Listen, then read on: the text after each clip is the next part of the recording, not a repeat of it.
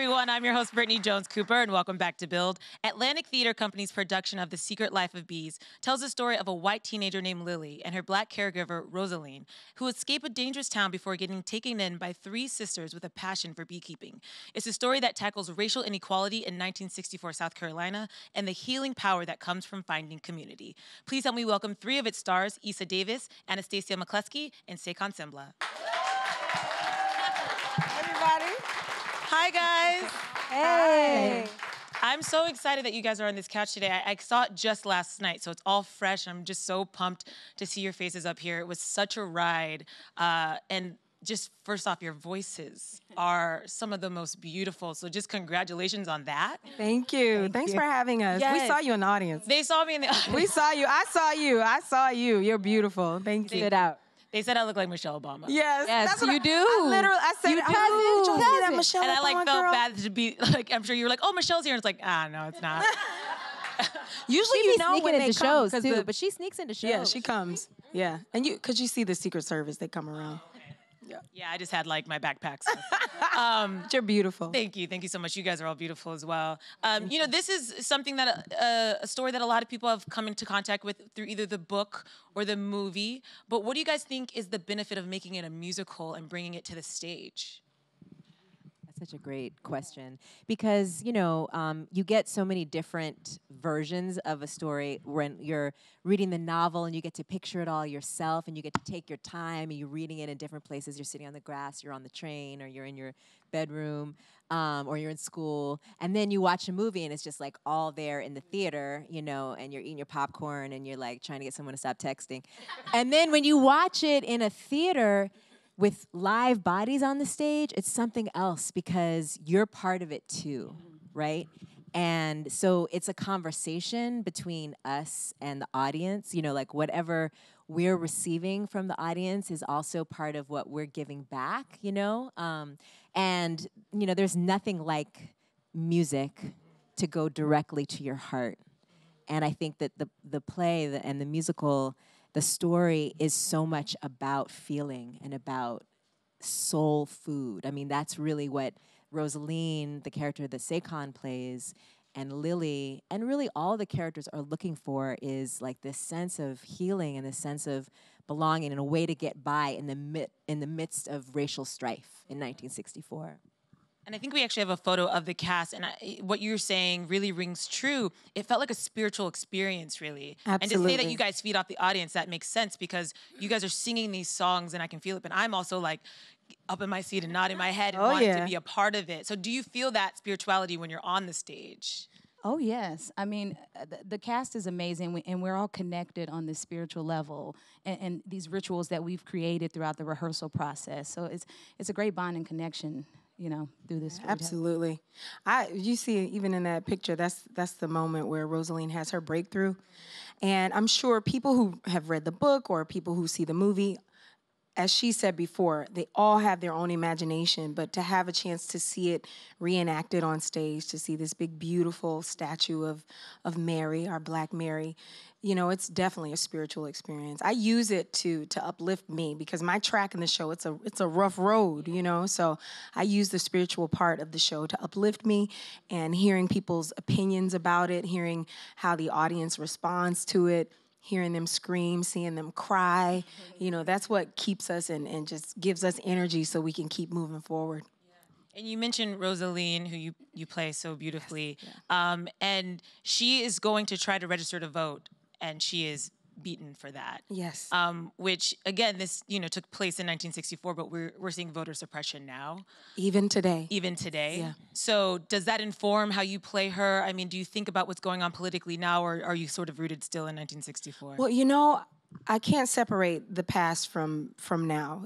We're all one. Everything that was happening then is happening now. I dedicate my performance to Sandra Bland, a woman who was mistreated and who died as a result of that. And you know, each night going through the beating and just processing that, you know, I have to really keep myself aware of what's happening in this world right now. We can't separate it. You know, there's no way to leave that behind because now we see it even more.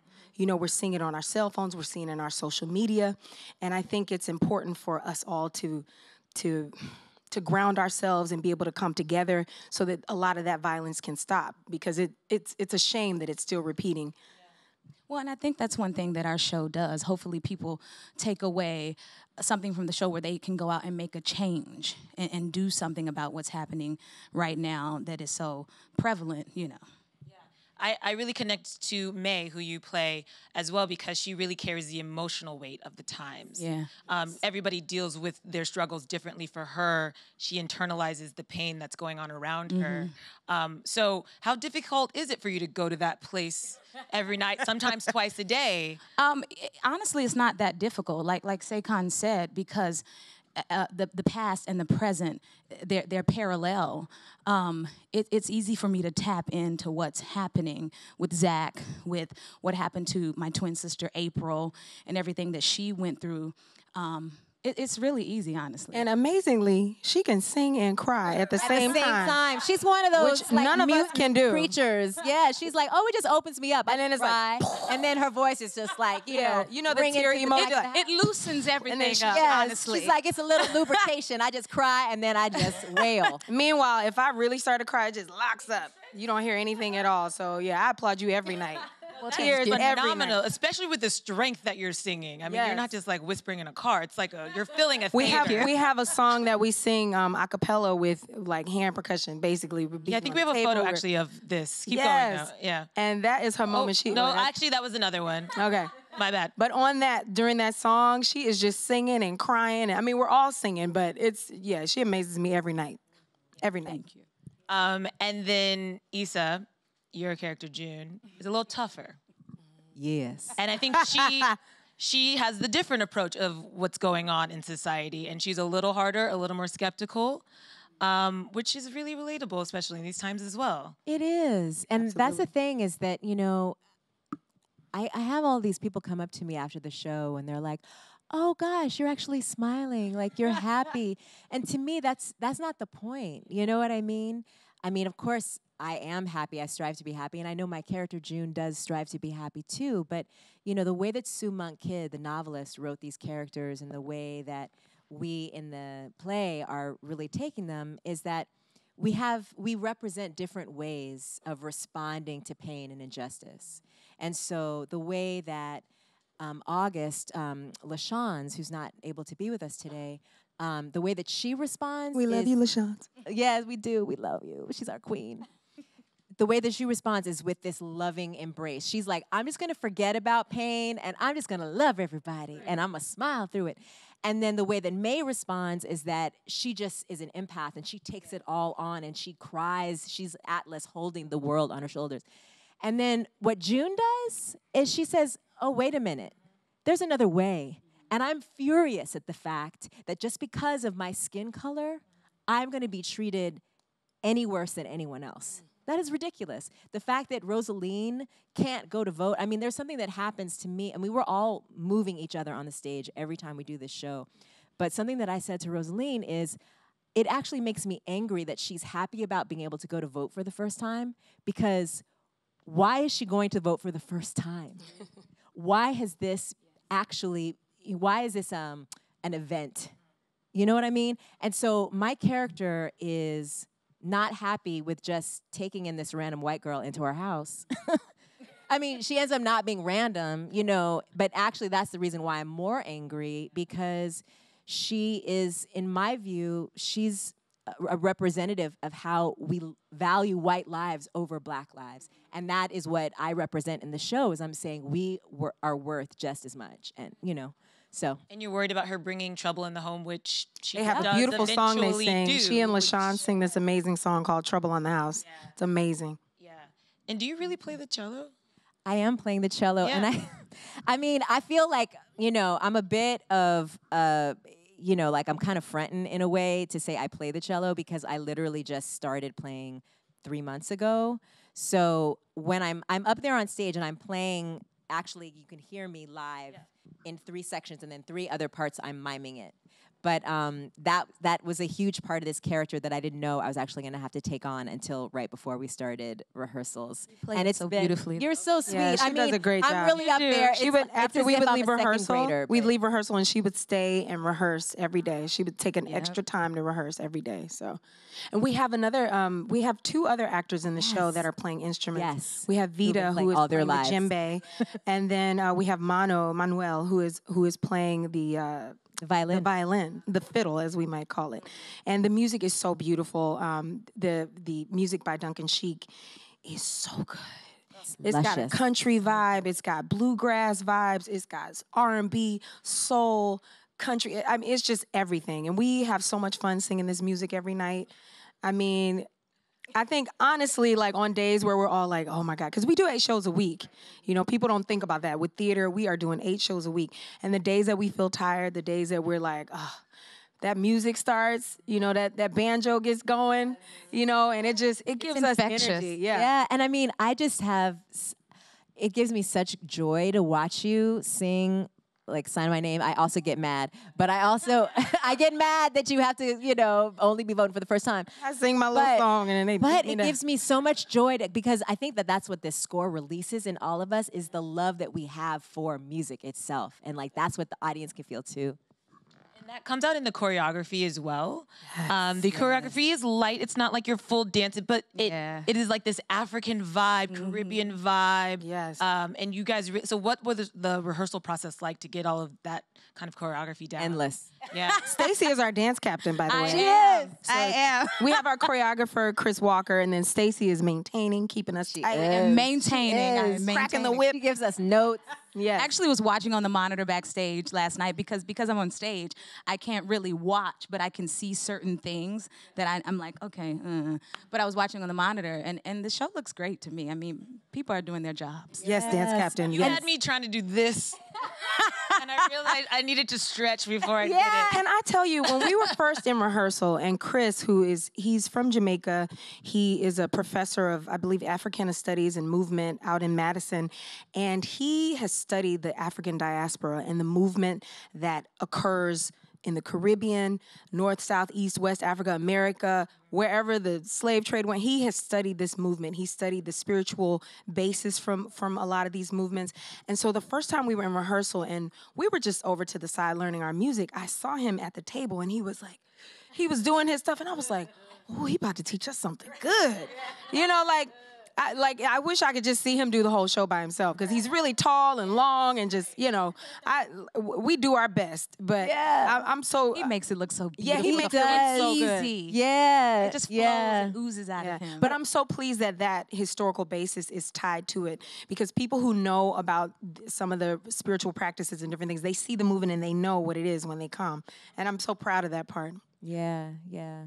That and then just the way you guys move across the stage and it just like again it creates this sort of energy in the space that is really addictive for me to watch. All of it, yeah. What I love that's in this movement is that it's both bringing forth this entire lineage and this way that Black people all over the world move, and then it's also this very particular way that this family moves. Yes. And in the same way that we've kind of invented and made something out of nothing with this tradition of worshiping this Black Mary, we're doing the same thing with our movement. You know, like that thing. It's something that, you know, that just we do, you know? It's really beautiful. I also want to point out the use of the puppets. I think we have a photo of that. That's what the photo is. Oh, yeah. I thought that was such a genius way to incorporate the bees. And you said Vita was her name? Vita in the middle there. Over there, yeah. In the middle. She also, the way she plays those drums. Oh, she's amazing, yeah. Oh my God, Yeah, like yeah. draws you in from jump. Yeah. Like it was so, but then the passion in which she moves across the stage with the puppets. Yeah. It really creates its own life. She's really made a character. They all have really made characters out of it, I would say. One of my friends said to me, I'm going to have to pay somebody to follow me around with bees everywhere I go. Because it's very magical, you know? You know, you think about like in that movie Coming to America where there's rose petals everywhere. It's like bees, you know, the connection to Mother Earth, the connection to nature, bees, honey, like really understanding like how a hive works and thinking about that every day, just in our day-to-day lives, in the story, has been very, very moving for me. I love so much that I get to use the honey emoji all the time. I'm just like, honey, honey, honey, honey, bee, bee, bee, bee, bee. You know what I mean? It's all becoming a part of our natural lives, you know? On that note, the honey, is that real honey that you guys use? No. Okay. It is soft soap. Okay. Soft And soap. Soft soap with brown some, and with yes, food coloring. it is. That's not coming off their hand. We'd be like I sticky, know. goopy. They just experimented with so many different concoctions and substances, and we were like, "What?" But then, yeah, the soap works. But It does work. But it does. Sometimes there are bubbles. And when you're trying to wipe it up after, Right. if the towel is wet, It then makes it just makes more bubbles, soap yeah. everywhere. Yeah. I have to shout out Elizabeth Teeter, our young leading lady. Yes. She got a little bit of it in her eye one day, and I was like, oh, Lord, my baby, you know, because I play her nanny, so in my head I'm always like, my baby, Lord, what they do to my baby? But, you grow to love people, but she got some in her eye, just being able to do this show and stay safe and not slip and not, we focus every day so that we don't bust our tails. We have each other's back. Yes. Like that's a great thing. Every night or every afternoon before a show, we circle up backstage, and someone says, "Breathe in, breathe out." We have our own little ritual as a cast, and we always say, make sure we have each other's back. Yeah. If you see something on the ground, tell people, tell them. And there's such, when you talk about honey and that sweetness, even though we have these different ways of being, like I'm a little bit more angry and she's a little bit more depressed, there is this love that has really come through both in the material and then us as an ensemble. Like we feel like a sisterhood, and something that someone said is that just like we're bathing that statue of Mary with honey, she said that she experienced that as a young girl in Gabon growing up. Right. Yeah, and that it was this blessing. And so I think of that all the time when we do that we're not only blessing this Mary, this piece of driftwood, but that we're cleansing ourselves, and it's this act of self-love for, all of us in this sisterhood and this community on stage, and that love is what we're giving to the audience. Yeah. That's something I felt even more in the musical than the movie. I feel like the musical did a really amazing job of taking Lily, and obviously she's the one sort of telling the story. Experiencing it, But she was just put a little off center in the musical, and it was like a little less focused on her and more on the sisters. And I thought that was really important. Was that a discussion that was ever had, or is that just something I perceived? No, okay. You know me, I was all about this, and just, this is just straight up, is that we are at a point where we are dealing with white supremacy and understanding what that is on a daily basis, on a structural basis, on an institutional basis, on an individual basis. And I think that, it's 2019. This play was written, the novel was written in 2002. It's set in 1964. But I think we don't necessarily need to see a story with a white girl in the center and then the black people as backdrop. I'm not down for that. Not at this moment, no.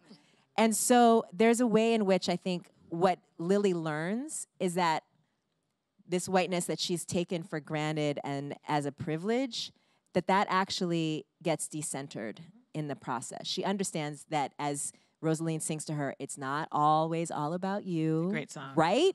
That song, come I love on. that song. Yeah. And she learns, through her experience with Zach, that, her love for him actually might get him killed because he's a young black boy in South Carolina. And that she can't have exactly what she wants, So she's learning that she has to be part of this community and, again, decenter her own whiteness in order for all of us to move forward. I think that was key as Lynn Nottage was adapting the book into a musical. I think it's her first time adapting a book as a musical. I think it was key to make sure that there's that balance. It has to be there. I think the way that Sam Gold, our director, has even with choreography and blocking, setting people in certain areas just to really simplify it and allow people to receive that image and see the importance of each individual on the stage. I think it's been really key to people being able to receive all the characters as important in the story. definitely think that it was something I noticed about halfway through. I was like, okay, I like where this is going. Just because you mentioned, back in 2002, we didn't have the same terms we use now, white fragility and privilege. We didn't use those words back then, but now we do, so we have to be accountable to them, I think, in a lot of ways. We do have a couple of questions before we get out of here. That's always my favorite part. What y'all want to know? Good afternoon, ladies. Congratulations. Thank you. So, Eisa, you talked about the book and the film. So what challenges did you have because that story or those images in your head, and you had to create these roles for yourself? So what were the challenges for you? That's a great question, and I also want Stacy and Saycon to be able to answer that. For me, I just read the book, and I actually haven't watched the film on purpose. I didn't watch it back then, and then I haven't watched it again because I know that I'm very susceptible and would be like trying to be Alicia Keys unconsciously. You know what I mean? And I didn't want that to get into the way of my own process of discovering this character in this new, it's a completely new way of thinking about the story because there's a new creative team. And that was something that our director just made very clear. So in some ways, the challenge has been for me to make sure that I can justify everything that my character does without having all of the things that happen in the book happen in the musical. One challenge for me, I didn't want to portray May as someone who was autistic or on the spectrum. She's emotional, she's an empath. She feels things more deeply, and she has this amazing relationship with Mary, but I didn't want her to come off as someone who is,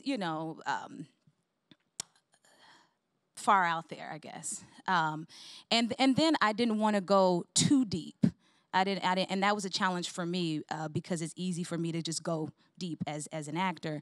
But I wanted her to find the balance of feeling these things and moving through them, moving forward. So that was my challenge. For me, I've done other shows that were based on either real people or based on movies or based on book. And I've always just tried to just bring the truth of the moment, bring that forward. I see how LaChanze, she's playing the role that Queen Latifah played. Queen Latifah is probably like 5'9" or something. LaChanze is maybe 5'2". She has to be her own version of August, and I have to be my own version of Rosaleen. Shout out to Jennifer Hudson. I love Jennifer Hudson. We love her. But I have to just bring my own self, bring my own sensibilities to the role. And the times that we're living in inform so much that it makes it not hard to take the story as it is and make it for the current situation. Next question. Hi, we have an online question from our site buildseries.com. How did each of you go about finding your character's voice, both in dramatic and musical performance? Finding the voice. I would say I related so much to the pain and the actually related a lot to the May character in the empathic way of feeling pain, that I was able to take that piece of that energy, take a piece of the fight the power energy, take a piece of everything and make my character in that way. And then the musical notes, as everything is written, it informs you. So you sing, you sing what's written on the paper. You sing what they've written. And so it sort of takes care of itself. When people come to see this story, it's a very simply produced story. The brand of The Secret Life of Bees is huge. There's book, there's movie, all that. But when you come, there's a simplicity to it that makes us able to just step into it. So I would say it wasn't hard to bring the personality or bring the character and voice to it. Yeah, to piggyback on what you said, the music does inform a lot in this piece. And for me, one thing that I noticed in the book about May is that she's very observant. And that was important for me because I am not that observant, okay? And so, and she pays attention. She sees it. She doesn't miss much. And I think with her being an empath and seeing and feeling everything, the voice that I kind of wanted to give her was a calmness, if that makes sense, So yeah, that was nice to find. I thought a lot about my grandmother, who I spent a lot of time with in Birmingham, Alabama, growing up with. Yes. And she left her home at 14. She was adopted because they wanted her, once she finished 8th grade, to start working as a domestic, which is what everyone was doing at that time. And she wanted to go to school, so she left home and stayed at the Y. She moved to Birmingham. She lived in the country. She stayed at the Y so that she could go to high school, and she became a teacher. And that's what my character is a teacher. She's a teacher of history. And so I think a lot about her, and I think a lot about the fact that June has experienced the same pain that May and August have, where we've lost our younger sister to suicide based on the depression and the humiliation she felt after an incident of racial violence. And I think about her own romantic rejection that she's experienced. Mm-hmm. So I think about all those things, and I feel like she just kind of fell out of me with all of those things in mind, and yet I still work on what her voice is. And I was journaling about this morning, thinking about how to calibrate each scene. It's something I'm continuing to work on every day in every performance of this show. Like I said, I really enjoyed the musical. You guys just sort of touched on it, but I think what I love most of all is it showed how diverse the Black female experience is and can be, and how differently we can go through life and deal with situations. I think we can never tell that story too many times, and so I hope people make the time to go check this out. You guys can catch The Secret Life of Bees now through July 21st at the Atlantic Theater Company. Please put your hands together for Eisa Davis, Anastacia McCleskey, and Saycon Sengbloh. Thank you.